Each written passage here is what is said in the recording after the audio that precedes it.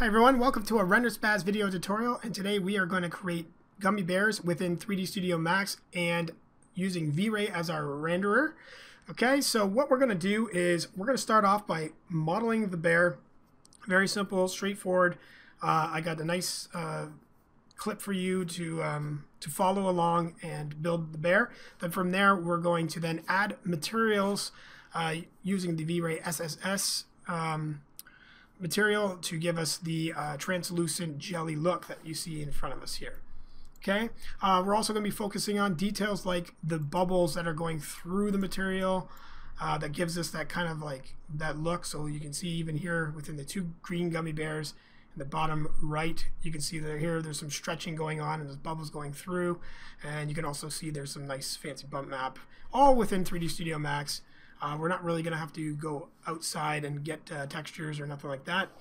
And then we're going to just try to use, we're not using a jelly physics, but we're going to just drop these bears into place. We're also going to focus on working with randomizing the materials so that you can get different colors throughout your render, like this here. You see the orange and the clear and red. So we're going to show you that as well. And some other little nuggets that are going to be in there that will help you get further, and maybe you guys can create your own kind of jelly or whatever it is, candy product shots or animations. So hopefully this will help you, and follow along, guys, and yeah, stay tuned. There's going to be also another video after this that's going to show the rendering. So this is a two-stage tutorial, so this is our first part, and enjoy. We'll get on with modeling our bear. Okay, we'll see you in the next section. Alright, so we'll start by using a box to start creating our bear here. So we'll just drag this out in the front viewport, and we'll move our segments down from 2 to 1, and then just kind of bring this towards center of the grid here, okay, in the X.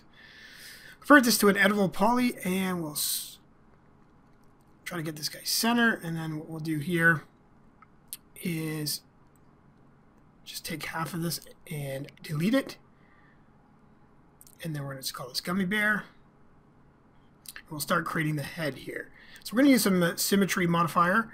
We'll add that to our stack, and then we can now use the flip and then get our symmetry working properly here.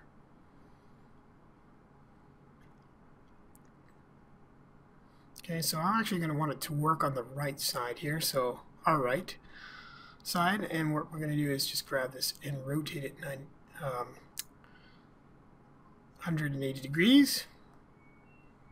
Grab to these points and start to just drag them down, and we're going to start to round off our square here. Okay, so we're just going to start shaping out the head of the bear. Alright, so I'm going to really do a simple process here for the bear, a simple modeling process that's just something that we can get a quick. You can also use sculpting tools like ZBrush or Sculptress or Mudbox to create this bear, but it's really nice that we can just create it right here in 3DsMax. Some old traditional polygon modeling here.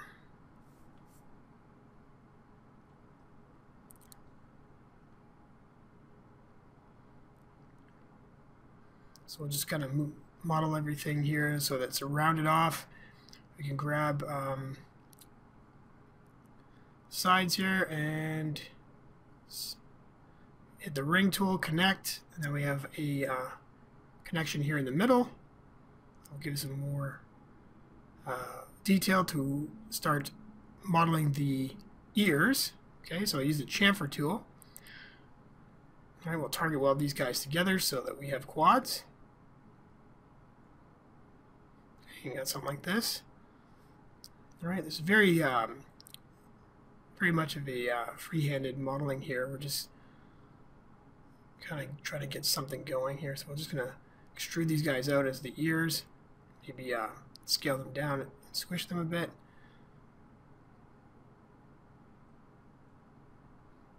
Okay, we're getting that.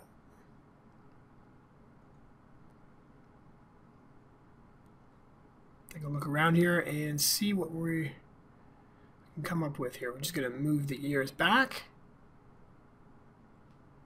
Okay, I'm going to add a cut. Just cut around the ears here.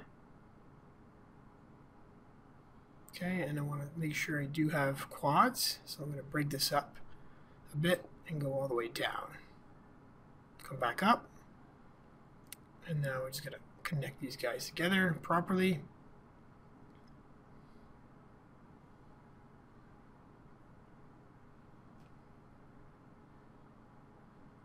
So maybe it's going to just go across here like this, take these guys out, and we're also get rid of that line as well, that edge, and then we have a nice quads here to work with. Okay, we can also cut out the nose area here. Okay, we'll just connect these guys.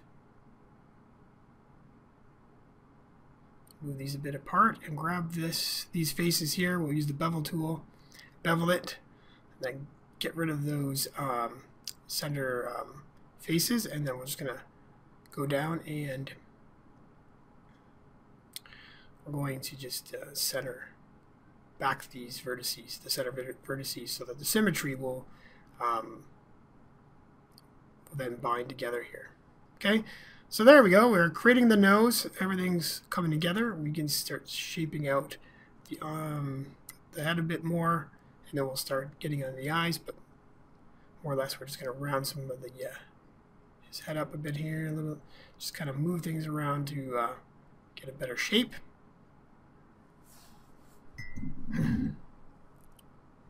Now I'll just turn on the nerve subdivision just to see what the smoothness will look like.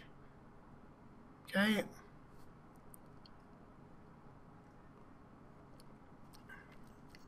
We'll just kind of move these guys around so everything kind of flows nicely, and we start to see cleaner mesh here.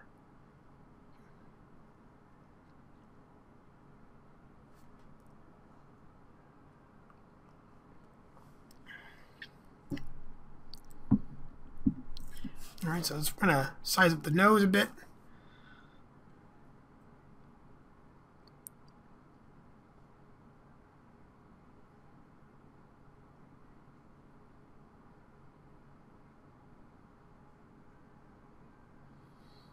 Okay, we'll just bring out the head a bit more. Let's make it a little bit bulkier. Because right now we're a little bit flat, but we can work with this later. I'll grab these faces here and just bevel them in. So we're going to get that little slight bit of an inset to the to his ears.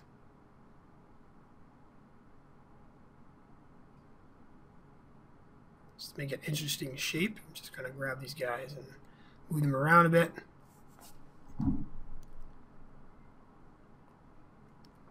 So using a lot of the scale tool and the move tool just to tweak the shape of the of his head.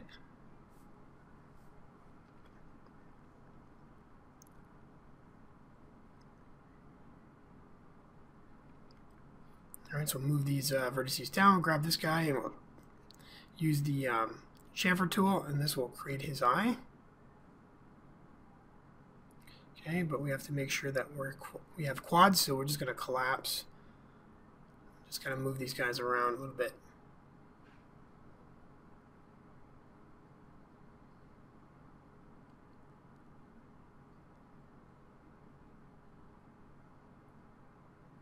Okay, and then we'll just bevel out a little bit, and that's where his eyes are going to be. We can scale them a bit. Kind of just rotate them a bit. And just get something interesting. Okay, again, this is very free-handed modeling, so you got a lot of leeway here to create something interesting. So just make him look a little bit more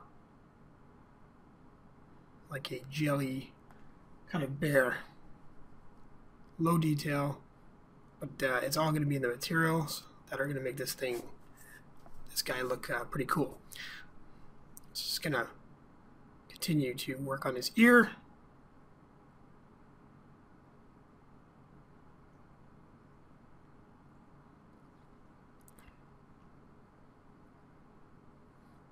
And we got a nice looking head so far of the bear. We can start now working more on his body. So we can come down here and start to extrude this out. Okay. I'll leave an extra edge there and then delete these inner polys here and then just take the vertices and then we'll center them out. Okay, we'll bring this guy down. Okay, use the scale tool to just kind of flatten everything out, and we can start creating his body here.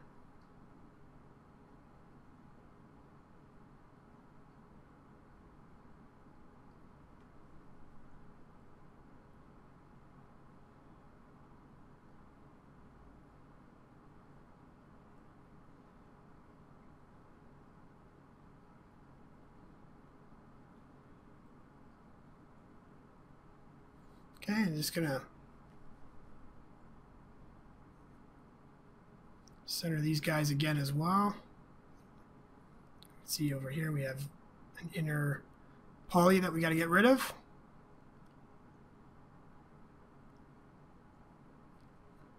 All right, we'll bring these out.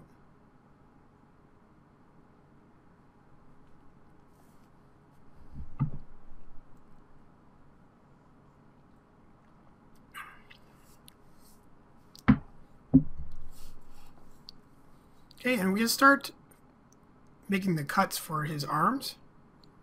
Okay, so we can just do this here.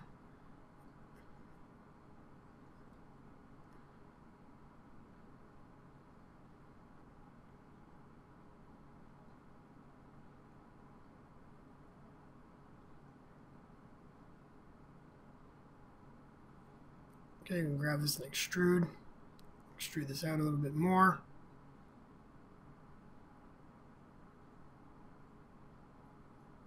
Just rotate it and bring it in.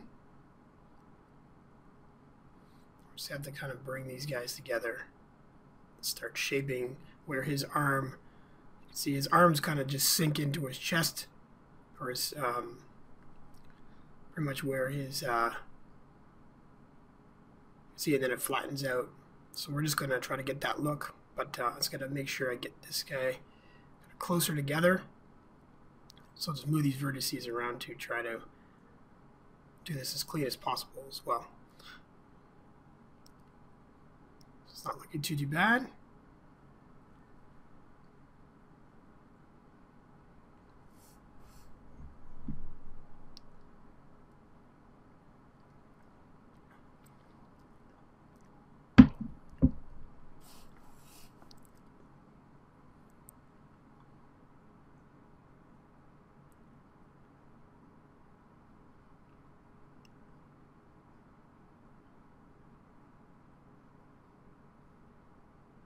Okay, we'll rotate this.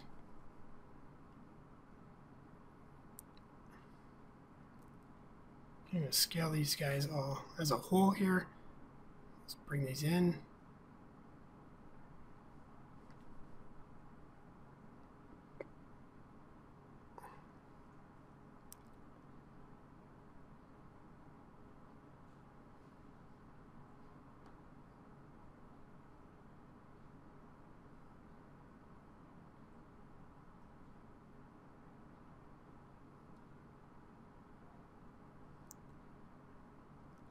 Select everything again and just scale up.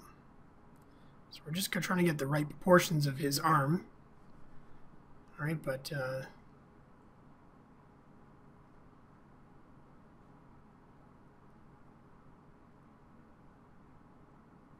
and just moving everything around here just to get some adjustments going here. So this is just pretty much a tweaking process of once you get a rough layout of where you want his arms to be and his stomach, you can start shaping everything by grabbing the vertices that are in off position and just try to get it in the right spot here to make everything look a little bit more natural.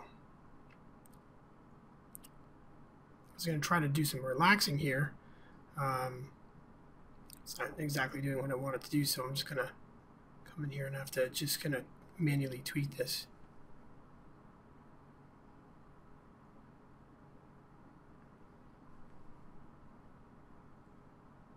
And we'll just make sure we spread these guys out nicely. Okay, we're going to have to round off the stomach a bit more.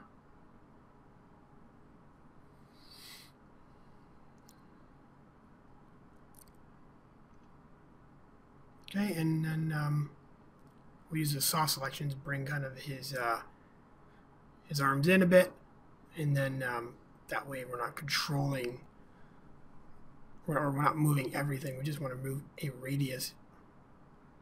We can now just kind of tweak this guy, make it a little bit more chubbier.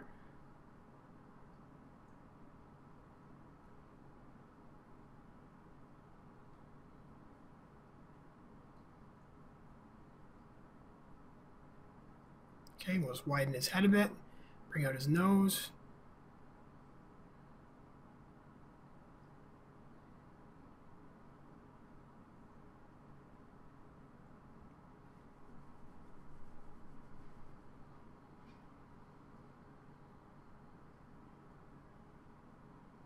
Okay, and this is where his neckline is. We're just going to have to, which is a nice little crease. We're just going to move these guys so they're a little bit more even. Just tweak his arm so it's not so bent up. We're just going to round it up a bit as well. All right, so it's coming along. It's a bit of a process, but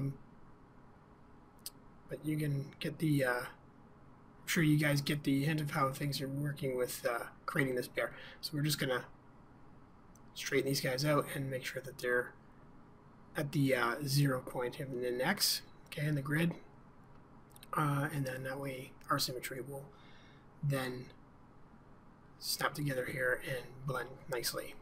Okay, so we're gonna grab these guys, bring them out. Let's just round off his head a bit more. And we're just gonna constantly be tweaking. But as you can see, we have a nice his upper body.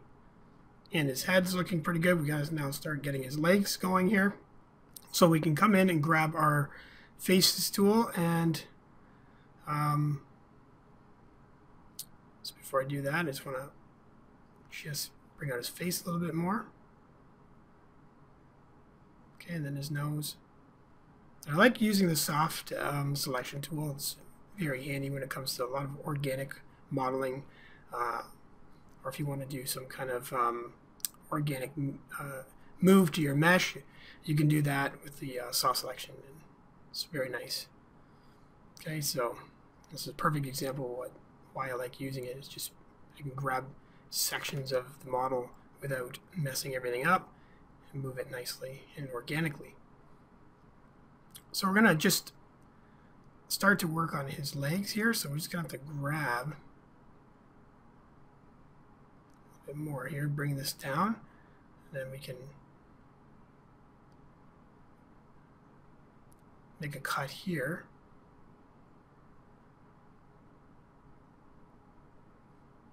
Okay, and then we'll connect these guys together.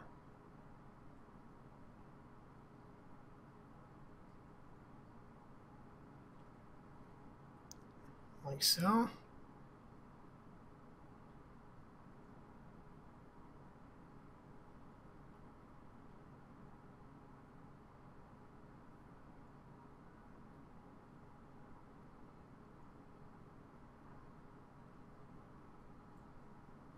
Okay, and then I'll just grab this point here, bring this out.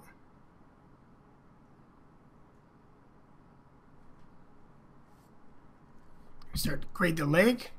Just going to round this up a bit.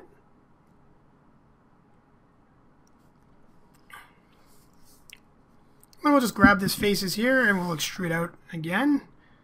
Okay, it's okay if we have this. We can just bring these guys out. So we round it up a bit more of his leg here. Okay, and then we just got to do some tweaks. Start moving the mesh around here to get the proper look here.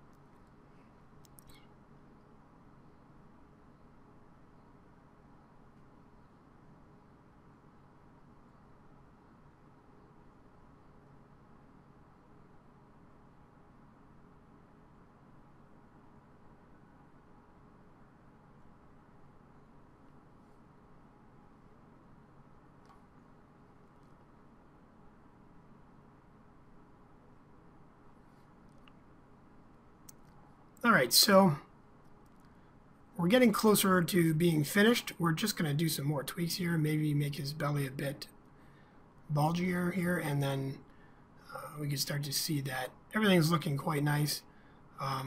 It's going to need a little bit more tweaking here on his body, so we're going to grab it, scale it up a bit, and bring it out this way as well.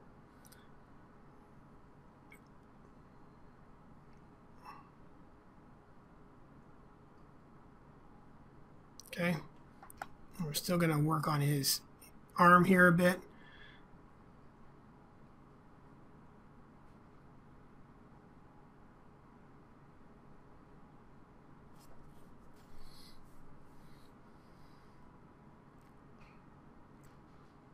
As you can see, everything's looking pretty good so far.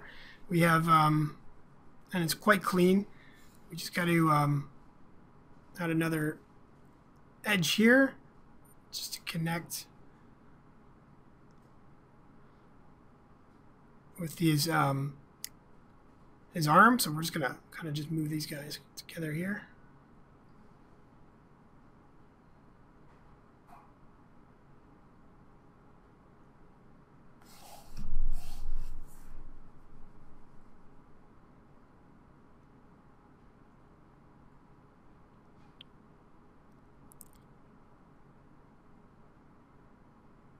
Okay, and then we just got to make sure now these vertices are back at the at 0 in the grid on X.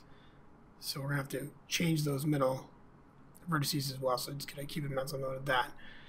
But I'm just going to use the inset tool here at the edge of his feet so that we get that nice kind of lines across the his feet there, and then it looks flattened on his legs, and then move these guys a bit more.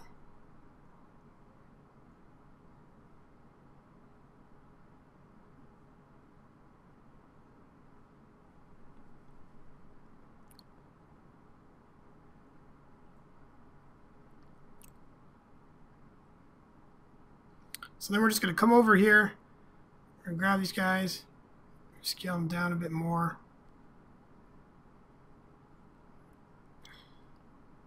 Bring these guys out a bit.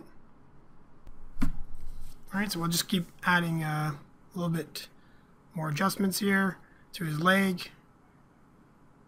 See if there's any other areas that we want to fix. Alright, so we just got to make sure these guys are in the center.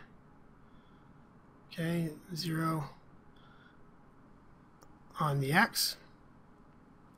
Alright, and then pretty much that is it, guys. We have modeled the bear. I'm just going to now come over, just take off our NURBS, let's put on a Turbo Smooth, and now we can start to add our materials and get a jelly or like gummy material look, and we'll start to animate. All right, see you in the next